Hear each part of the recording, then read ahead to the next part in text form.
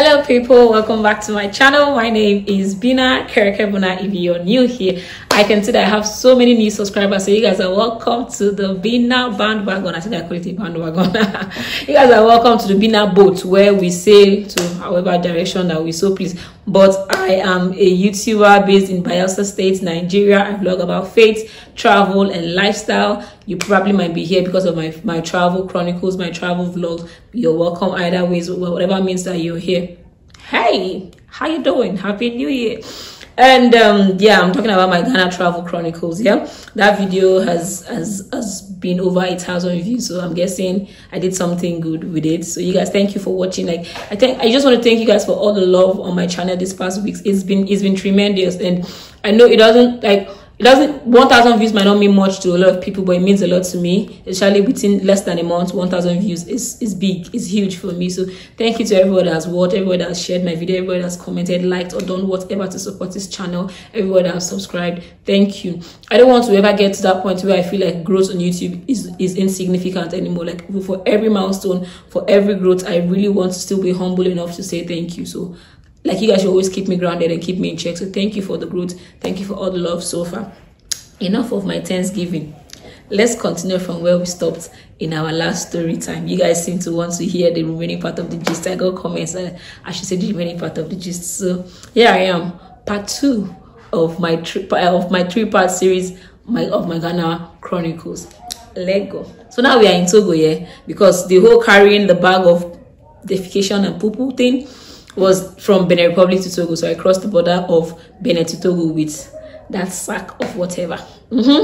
Now we are in Togo, and it wasn't that hard. I wanted to buy something that I didn't see. I wanted to buy it, but I was calculating my money at the time. It was the Togo traditional piece, very nice piece. It wasn't even that expensive, but I didn't know how much would like really take me and get me into Ghana, and I didn't want to start spending so much until I get to Ghana. So I didn't buy it, and I started looking for that clothes in Ghana. I didn't find it. So if you're ever in Benin to Togo border and you see it, I will probably put a picture if I can. You should please buy it for me. God bless you as you do so. Amen.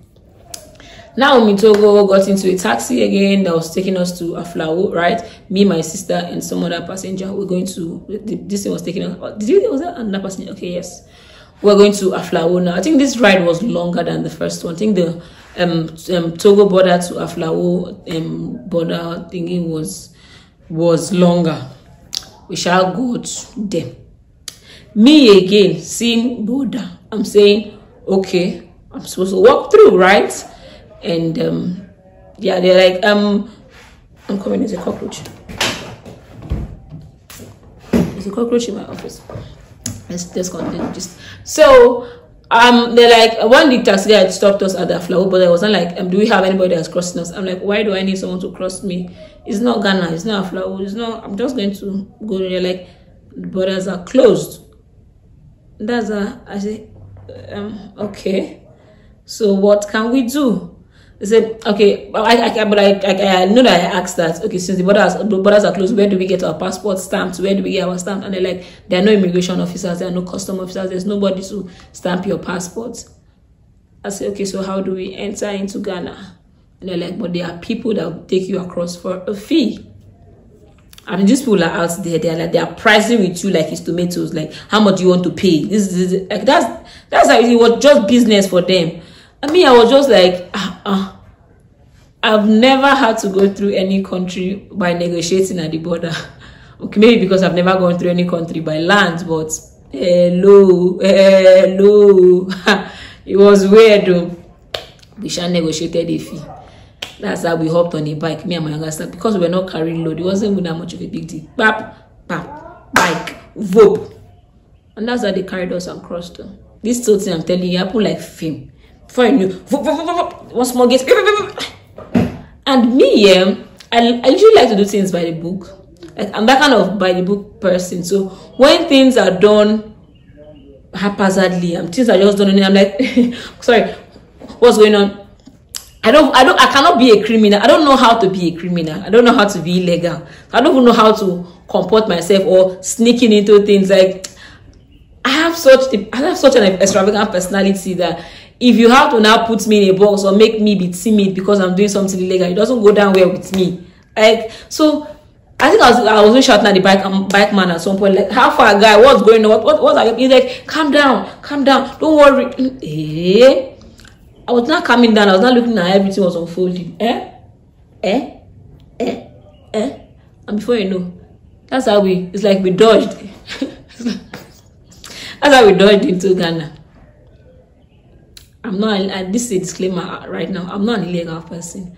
I'm not an illegal immigrant. I would never do something knowingly. I would never do something illegal knowingly. Like, if I had known from the onset that that Ghana border was closed, I would not even have gone for that trip. Because I have sharp mouth, I always like to be on my rights. So if I know that I cannot talk as much because I probably did something wrong, and then I would not do it, because I like to talk. I like to be on the right. That's how we have now entered inside Ghana. We are at Aflawo. And the original plan was to get to Accra because our family friend is in Accra. I mean, the younger sister of the person we went to stay with in Kumasi, she lives in Accra. So the plan was to get to her house in Accra, and then the next morning we would take from our house to Kumasi. That was the plan. But while we were passing through with the bikes, I asked one of the, I kept hearing Accra. So I asked the boss man that was loading for Accra, how much, and then he said 55. I think he said no, about 50 Ghana cedis. So I was like, okay, maybe not. So we moved further, and then we saw these long luxurious buses that were going to Kumasi direct, and that was for 65. That was 65 Ghana cedis. So the difference between the Accra and the Kumasi was so little, and I'm like, there's no point paying to Accra and then paying another, say, 50 again in the morning to Kumasi. It didn't make sense if I can just pay 65 direct, but I will get there in the wee hours of the morning. Because this was around, I got to Ghana around like 5 o'clock, and the luxurious bus was going to leave around 7:30.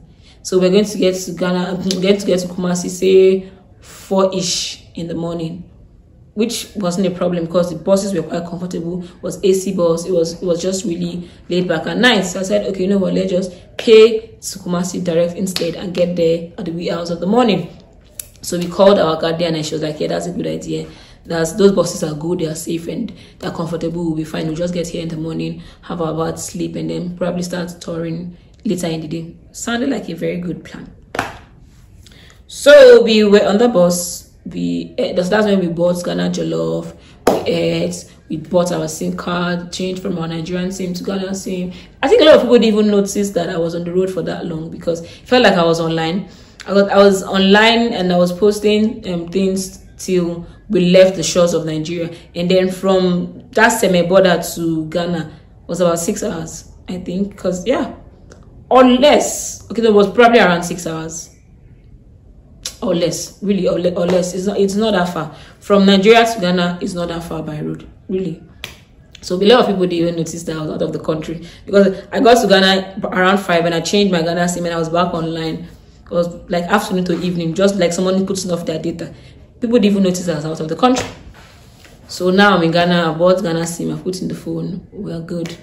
Boss leaves by 7:30. We didn't even freshen up. We just ate, relaxed, and then the bus started leaving. We're not driving. No, driving till about 10.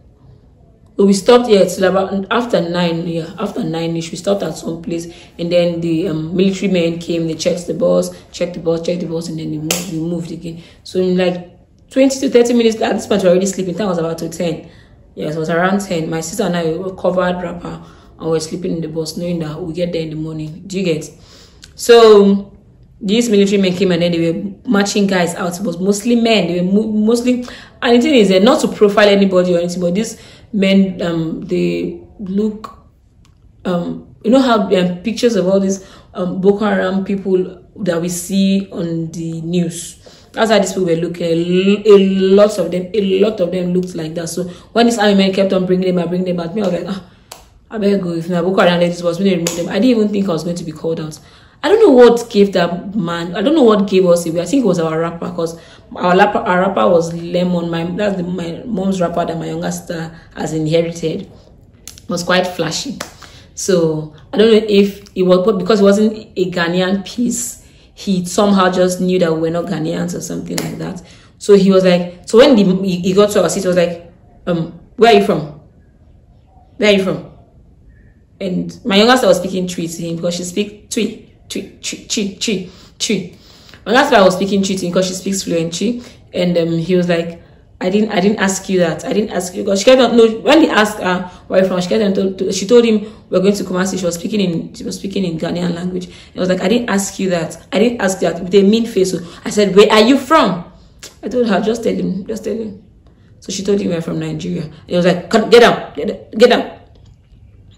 So when we got down, we got into the office, and then these immigration officers were asking the guys that they brought down to give them a certain sum of money.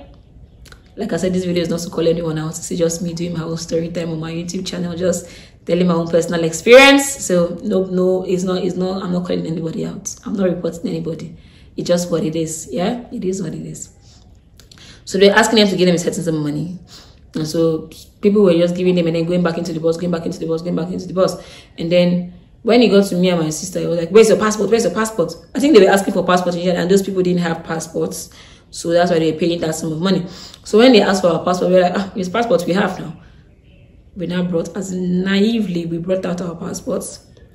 And he checked and saw that there was no stamp, there was no Ghanaian stamp. And he was like, so when did you get into the country? Why is there no Ghanaian stamp on your passport?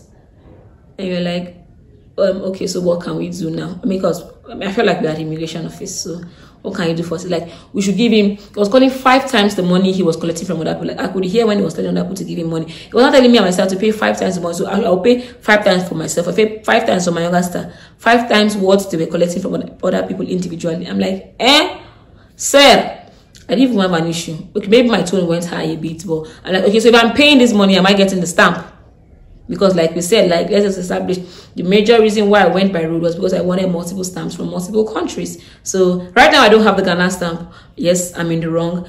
Okay, I'm about to give you a certain sum of money. Are you going to give me the stamp, seeing as you're an immigration officer? I have sharp mouth. I'm sorry.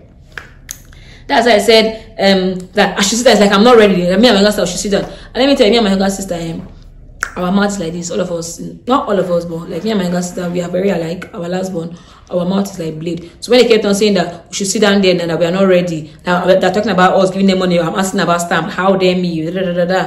I'm like, so wait, I'm going to just give you this sum of money that you're collecting less from that. I'm just going to give you some of money. You're not even going to give me the stamp. What if this thing hooks me later again in town? What if some immigration officer walks up to me and asks me for my passport and says that there's no stamp? So I have to pay another set of money to that guy while I'm with you here. And if you're an immigration officer, man, might as well just stamp my passport, right?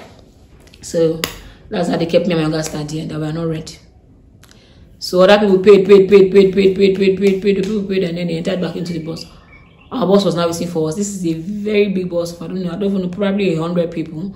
Then our bus driver now came. So people from our bus now came and they were not talking to them. They're not asking us that we should pay the money. We should pay the money. See, if they had agreed to a negotiation, I probably would have negotiated. But at that point, I didn't even have enough Ghana cedis on me. I didn't have Ghana cedis because I traveled with Naira and I had not changed all my Naira at this point. And for the most part, most of my money was in my bank account.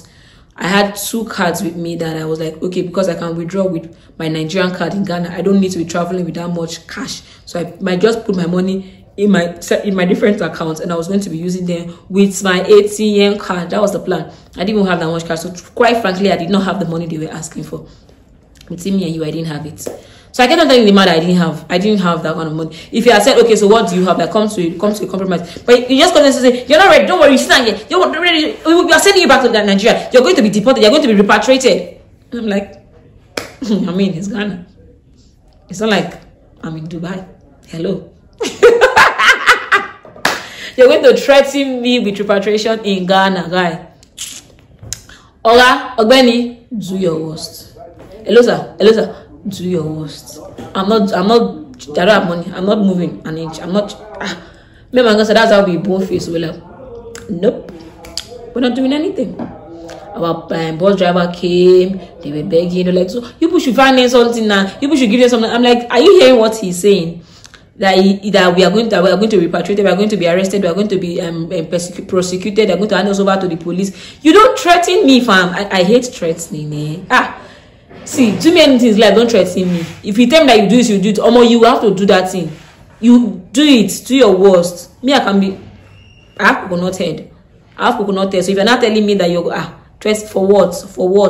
because of money that you're collecting from people, and you want to collect higher from me, and I'm saying I don't have it. You're not threatening my life for what? So I told your girl now, you might as well do his worst. I said that because I'm not in a hurry to anywhere. I'm going to my family friend's house. If you just send me back home, it's not my country I'll go to Ghana. So I'll come back to Nigeria. It's not that much of a big deal. It wasn't that much of a big deal to me at all. So, okay, do your worst. And me, when I'm in trouble, I don't like calling people. I only like to share testimonies. So when things are going bad for me, you would not hear about it. Like I don't call people and tell them that so and so thing is wrong and so and so thing is wrong. I call you after I've fixed it. And I feel like it's a blessing because I always feel like I can sort myself out. I always feel like I got me. I always feel like, don't worry, it's fine. Bina, it's you. Now how far you go survive. You know that kind of thing. So I don't call people when I'm having problems. But then my younger sister went ahead to call her gardener. She has a number of hers because she lived with her for so long. This was the person that was taking care of her in Ghana. She has a number of hers, so she just dialed her number and called her. We've been arrested by the Ghanaian immigration, and we are here now. Come and see that girl. I felt so bad for her. She kept on calling these people. She kept on calling us that she wants to speak to them. Nobody wanted to speak to her. Like I'm saying, this is a fellow Ghanaian citizen wanting to speak to the Ghanaian immigration, and they didn't want to pick up the phone. They didn't want to take the phone. So what I do is, when I go close to them, I just put the phone on loudspeaker, and like she's speaking tree, and she's talking to them. They're refusing to tell the phone. I was like, don't worry, your loudspeaker, just keep talking, and I'll put the phone close to their ear. I know you says I'll put the phone close to them. What I will not do, and listening was not my problem. I'll just make sure that I'm standing next to them. The phone was on loudspeaker, and the phone was close to them. That's what I did. And she kept on talking to them, I'm not sure she slept because she kept on calling like every hour. Like, okay, that she's willing to pay the money. What are they asking for? She's willing to pay the money. That she just let her people go. And this that we didn't know that the borders were closed. That we are just coming to visit her. Please, that they should let us go. And my God, just bone. Very stubborn children. We don't have sense. Me and my God, we have coconut head. They said, it's like you guys don't know the gravity of what you've done. This is illegal immigration. This is illegal migration. You're illegal immigrant in Ghana. We are sending you back. To me, you know what was annoying me here? You kept on saying that you're sending me back to Nigeria like Ghana was gold. I mean, sorry, this is not to talk down on Ghana. I mean, I love Ghana. I do love Ghana. I appreciate it. I enjoyed my time in Ghana, but you don't threaten me like that now, eh? It's not USA. I mean, yeah, no blessing within UK. I mean, Ghana, I just came for, it's not like I even came to school. It's not like I came for anything so important. Like, no, I came for $1 million contract. I just went there for Christmas. I just went to flange or to just flex. And you're there that you're sending me back. Oga, I mean, when is the flight? I hope we are going by flight. When is the flight? In my mind, I'm like, it's like, you don't know, this is not a big deal to me. Oh, but that our guardian was so worried. She kept on calling and begging. Like, oh, I felt so bad for her. I was not telling my sister, why did you call her now? Because my sister was like, she's not going to sleep this night. She's going to be so stressed wherever she is, so she's not going to sleep. I'm like, so you know that she can be stressed about things like this. Why did you call her? Like, ordinarily, within me and you, we go sort ourselves out for you. We go settle. Nothing will happen. I believe him. I knew inside of my stomach, inside of my heart, nothing will happen. No, nothing will happen. So they kept us there. Long story short, they kept us there, and they moved us from the inside office to the outside office. We're sitting like the outside. As I'm talking to you, more buses were coming, stopping. They were bringing down people like that. It was like business. As this I'm saying, only CC, cash up, load down. Hey, Yahoo boy no do pass that one. I said, Yahoo boy no do pass that one. If you see what I was saying, I was just saying buses upon luxurious, so small, 18-seater bus. As they were stopping, these officers were going in, doing their rounds, bringing down hundreds of people, collecting a certain amount of money from them. Those one will go, the next one will come. We were there from that 10 o'clock till morning, because at some point our boss had waited for like maybe 20-30 minutes, so they had to leave, and we didn't have money to pay. So it's not like, see, if somebody had told me that, okay, let's rescue you guys, let me bail you, and then you give me the money when you get into town, I wouldn't have minded. But no, everybody was like, you should find them something, and you should give them something, you should give them the money that they're asking for. I'm like, I don't have it. If you have it, give them. I don't have. If I had it, I probably would have given, because as much as I don't like spending money, I also don't like getting into trouble. So I probably would have, but I also hate bribe. But that's not the point. But I didn't have, and then our boss, they now dropped our things that they were going. I'm like, drop them now. What's my own? But you're not going to leave without giving my transport fare. I feel my transport fare. I'm not even gone half of my journey, so give me my transport back. Yes, I went and I collected my transport back from them. I collected it. They collect me and my sister's transport, and the money we paid, they gave us back. Took it, put it inside my pocket. I was not chilling inside of that immigration office and waiting for whatever I want to happen. If they're going to send me back, let them send me back. I was ready. And that's the thing with me. I can be so rigid. I can be so, like, when I do things, when I make decisions, I can be so stiff about them. Like, I just damn the consequences, but like, do your worst. I make decisions with my whole consciousness that this decision might have consequences. And I'm like, damn you, damn the consequence. Whatever wants to happen should happen. It's not a good character trait, but it is what it is. So even times when I have made wrong decisions and I've suffered the consequences for it, I own up to it. I'm like, yes, I made that decision, and this is the consequences. This is the lesson I'm learning from this. That's what I do. I don't blame my circumstance or the result of my decision on anything. I don't blame it on people or so and so person made me do it. I did it because of this. When I make decisions, I make it with my full chest. When the consequences come, I'm like, yes, I own up to it. So me knowing that I was going to be sleeping in that immigration office till the next morning, and whatever was going to happen was going to happen. I'm like, I'm doing this with my full chest. I'm doing it with all consciousness. There was no iota of remorse. There was no iota of guilt. There was no iota of anything. I was just there, right? Whatever. The only person I was feeling bad for was my family friend that was in Kumasi that couldn't sleep because she kept on calling every hour. I felt so bad for her. I really wish my younger sister had not called her because she couldn't rest. Meanwhile, where we were just chilling, sitting on a bench with the police officer, with the military men. We were sitting outside with everybody, and we're just, it's not like we were in chains or they blocked us in one room. We're not locked. We're just outside. It was an open space, so we're just there. There were benches. We just sat down. We tired, we lie down. We get up, we sit down. There was a pavement. Sometimes we spread our wrapper. We lie down, we sleep. They were playing music. They were playing music with their speaker. We danced. Those people, I felt they were so mad at us.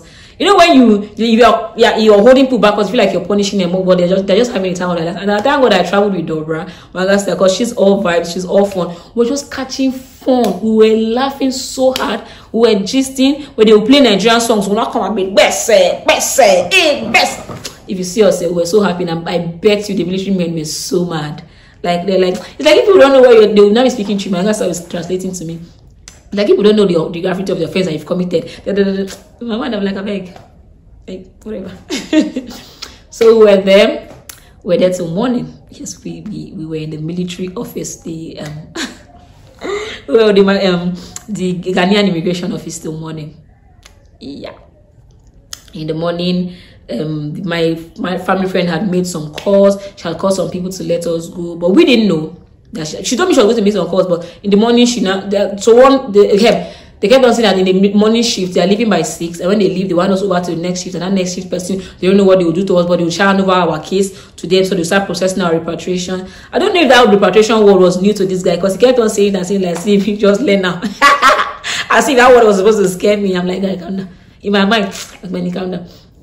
So he at some point though, my roommate, my Ghanaian guardian, right?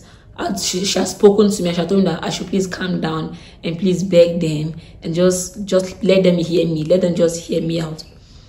So I was feeling very bad for her, not because I was remorseful of anything that I've done, but I just went to the man and said, you know what?